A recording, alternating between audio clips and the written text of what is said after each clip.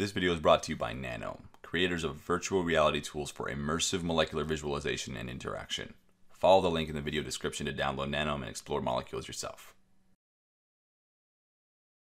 I want to take a moment to talk about supersecondary structures and motifs before we get into tertiary structure. Okay, so let's start off with a little definition. Okay, so when it comes to supersecondary structures and motifs, the two terms are sometimes used interchangeably, sometimes they're used slightly differently.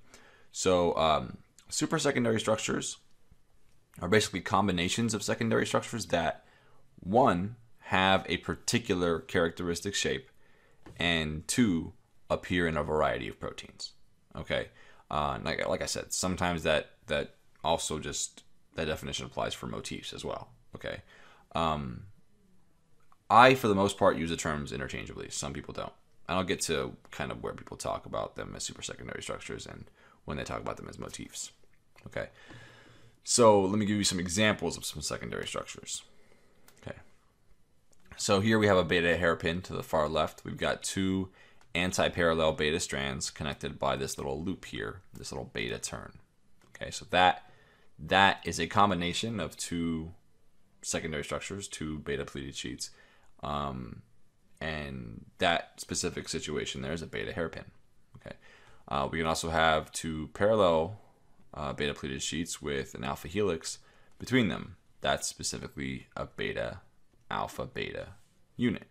Okay, that's a supersecondary structure. Beta meander. So here we got a series of anti-parallel beta pleated sheets. There's 5 that I've drawn specifically. And they're connected start to finish from here around, and then down here, and then up, and then down, all the way through to that 5th one. Okay, so that is a beta meander. Now that's very similar to the Greek key in that we have these beta pleated sheets all anti-parallel, but the connection is different. Okay, instead of just going up and over, and then down and up, and then up and over, and down and up, here we're starting from the far right, go up, and we don't go directly to the one next to it. We go to this one here, then we come back to go up, and then up and through, and then down and all the way over to the left. Okay, so that specific combination and connectivity is a Greek key. That combination of beta pleated sheets is called a Greek key. And then we have a helix turn helix, which is pretty much exactly what it sounds like. We got an alpha helix, a little turn, and then another alpha helix. So here we have a protein called pin 1, and in it we have a beta hairpin. So if we zoom in here, we can follow this beta strand up in this direction, then around this hairpin loop to the base of this beta sheet, which we can follow here to where it ends here. So this here is human proliferating cell nuclear antigen, and as you can tell, it's got a lot of different beta pleated sheets, and in it it's got this sort of beta meander type structure. So if we take it out, we can see that it's not a complete beta meander, but it does have these alternating beta pleated sheets. For instance, this one starts right here, and we could follow it down like this, and then it's got this little loop at the bottom here, and then it goes back in this other anti-parallel beta sheet, and then we have another loop, and then we can come down this strand as well. So that's kind of how a beta meander looks. So over here we have the protein banana lectin, and it's got a bunch of Greek keys, and so what I did was I highlighted this specific chain, and I removed its atoms and bonds, and just to sort of reveal the beta pleated sheets, and then I cut off the portion that was just one Greek key, and that's how I got this over here, right over to the left. So let's get rid of that and take a closer look at this Greek key. So if we zoom in on it, first we start off down here, and with this beta strand that sort of goes up, and then we have this long loop that leads into this anti-parallel beta strand, and then we have this smaller loop here, and then another anti-parallel strand that's going upwards, and then we get another one of these small loops, and that leads into this other anti-parallel strand, and that leads into another small loop, and then we have this anti-parallel strand going upwards, and then another large loop at the very end leading and ending with that beta sheet there. So that's a Greek key. So this is Catabolite Activator protein, and it's got a helix turn helix in it.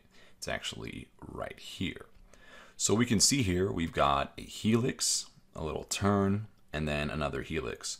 And this can actually be seen more obviously if we get rid of all the different atoms and bonds, and we just take a look at it like this, right? So we can take a look at this and see the helix here, and then we have the turn, and then we have the helix over here on this end. And this can go through and fit into the protein right there. Okay, so these guys tend to show up in proteins in this way. And for that reason, and because they're combinations of secondary structures, they're called supersecondary structures. Sometimes they're called motifs. Now, there are some motifs that are, or supersecondary structures that are worth mentioning.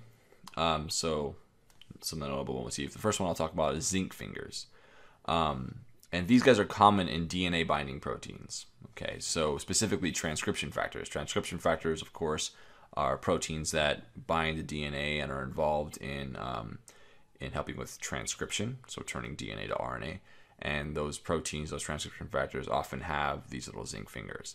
Now, a zinc finger there are actually multiple kinds of zinc fingers. The one I've drawn here is specifically called the C2H2 zinc finger, or the Cis2 His2 zinc finger, because we got these two beta pleated sheets. We got a sheet here, and it kind of goes into this alpha helix. And there are 2 cysteines here and here, and 2 histidines here and here that are anchored to this zinc ion. Okay, and this little loop here that I've drawn ends up looking something like this over to the right. So we have a combination of zinc fingers here. And in a protein, it kind of looks like that. All these little circles represent amino acids in a chain. And so on a larger scale, you can imagine a protein with these little finger-like projections coming out of them, and these are important in binding DNA. Okay, here's a quick visual of what a zinc finger might look like on a DNA strand. So of course, back here is the actual DNA strand, and here we've got that helix and the 2 beta sheets that actually make up that zinc finger, and here they are associated with the DNA double helix. Okay, so it's notable because this comes up and shows up pretty often in DNA binding proteins. Okay, so yeah, as far as supersecondary structures and motifs, like I said, you can call this a motif, you can call it a supersecondary structure, unless you come across someone who says otherwise. But I tend to use them, like I said, interchangeably, though not everyone does. Okay, another notable motif: Leucine Zippers. Okay, or Leucine scissors. And they're also common in DNA binding proteins as well, transcription factors namely. So here we have, of course, some DNA. And there are some... So a leucine zipper or leucine scissors, basically it's a combination of 2 alpha helices that are kind of orient themselves kind of like a pair of scissors around DNA, and they're used to bind the DNA. And of course, they're part of transcription factors, which of course some can have different functions than others, but essentially they're all involved in helping transcription happen. So it looks something like this. Okay, and so notice it kind of looks like a pair of scissors. You know, you can imagine putting your hand around this portion here, the handle, and kind of snipping away. Right, if you're thinking about this as a pair of scissors. Now, they're called leucine zippers because there are these little leucine R groups on each of them, here and here and here and here and there and there. The kind of the hydrophobic interactions between them allow them to interact and be held together to a certain extent. Okay, and I don't really know a lot of the details about these. I just know that leucine zippers and leucine scissors tend to show up a lot in DNA binding proteins. So, namely, like I said, transcription factors. So it's just something worth knowing and being aware of. So here's a better visual of those leucine zippers or leucine scissors. Down there, of course, is the DNA, And of course, these are the leucine zippers. And if we zoom in on them here, we can actually see these leucines, right? There's a leucine right here, and then a leucine right there, and then another leucine there, and then another leucine here. So those leucines are actually holding the structure together.